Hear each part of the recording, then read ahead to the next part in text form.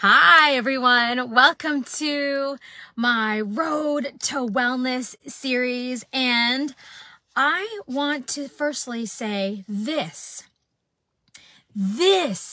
is what success looks like. And I want to take a sip of it. Why? Why is this delicious beverage to me success?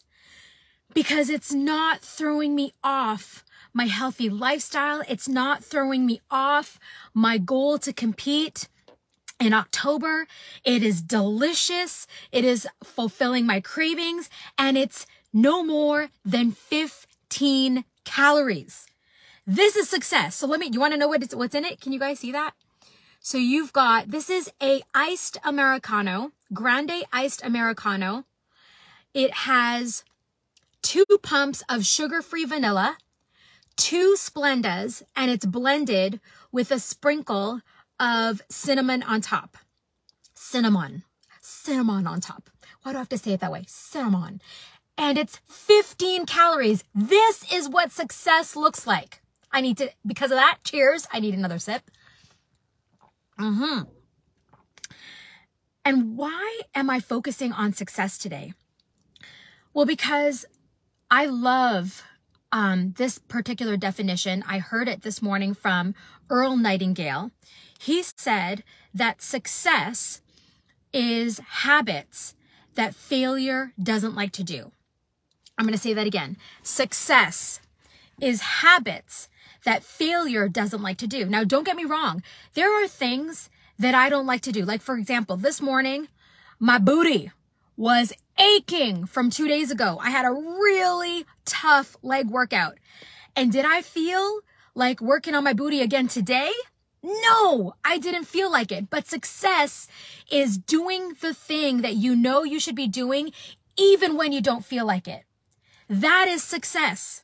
Success is being able to enjoy foods or beverages that you love that don't throw you totally off your healthy lifestyle. That is success.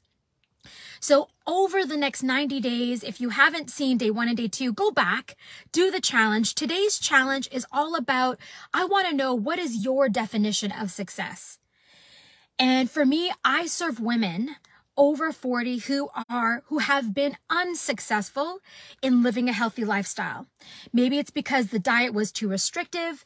Maybe it's because they injured themselves from doing workouts that they shouldn't have been doing in the first place because they jumped, in the deep end, when really maybe what they should have been doing is just walking every day for 20 minutes. So leading a successful lifestyle, it doesn't have to be hard. It doesn't have to be complicated. It doesn't have to be restrictive. And so what I want to know, your challenge for today is, type in the chat box, what is your definition of success? How would you define living a healthy lifestyle? How would you know that you're being successful? Type that in the chat box. Let me know, what is your definition of success? Because I don't know if you guys can see this, but you know what strong is? Strong is sexy. And it's not even being physically strong. It's mentally strong. And what we teach at R3 with the women that we serve over 40, we teach them how to develop their get-up muscle. Because the challenge is not shaping your body. It's shifting your mind when things get hard and not giving up. Shaping your body is not the challenge. It's shifting your beliefs when you want to give up. So I want to challenge you to define, what does success mean to you? And next time you feel like you have failed, there's nothing wrong with failing. We all fail. But at R3, what we teach our students, what we teach our women is fail forward. What was the lesson in that? So perhaps you went to Starbucks and you bought something and you didn't realize that it was 190 calories. Well, here's the lesson. You don't have to go to Starbucks and get that calorie, sugar-laden drink. you can order something like this, which is 15 calories, and it's not going to throw you off your game. You're not going to feel guilty. And here's another tip. I want to throw in a bonus for you guys.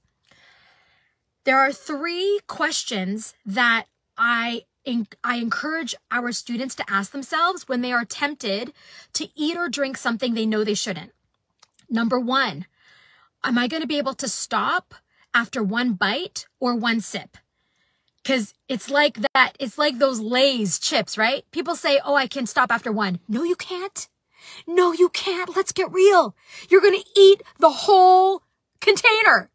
Okay? Some of you are like, oh, I'm just going to have 1 square of chocolate. No, you're not. You're going to demolish the whole thing, right?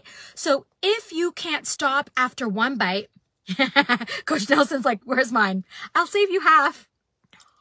This is mine. This is mine. Okay.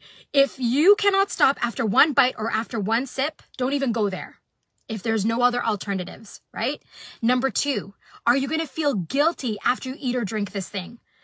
Because that's what happens. You know, if you feel guilty, you know that you're like, you know what? That's the domino of, well, I messed up. I might as well forget it. I'm going to forget my workout today. I messed up. Or you know what? I messed up my lunch. You know what? I might as well mess up my dinner and I'll start again on Monday. Right? Are you going to feel guilty after you eat or drink that thing? And then the last thing is this eating or drinking this thing, is it moving me towards my goal to be healthy, or is it moving away from my goal? Or in other words, is this going to expand my waistline or help shrink it? Right? So what does success look like to you? Define that. I'm really looking forward to reading your definitions, and we'll see you next time here on the road to wellness. You're exactly what awesome looks like. And cheers to your success. Okay, fine. Coach Nelson, I'll give you a sip.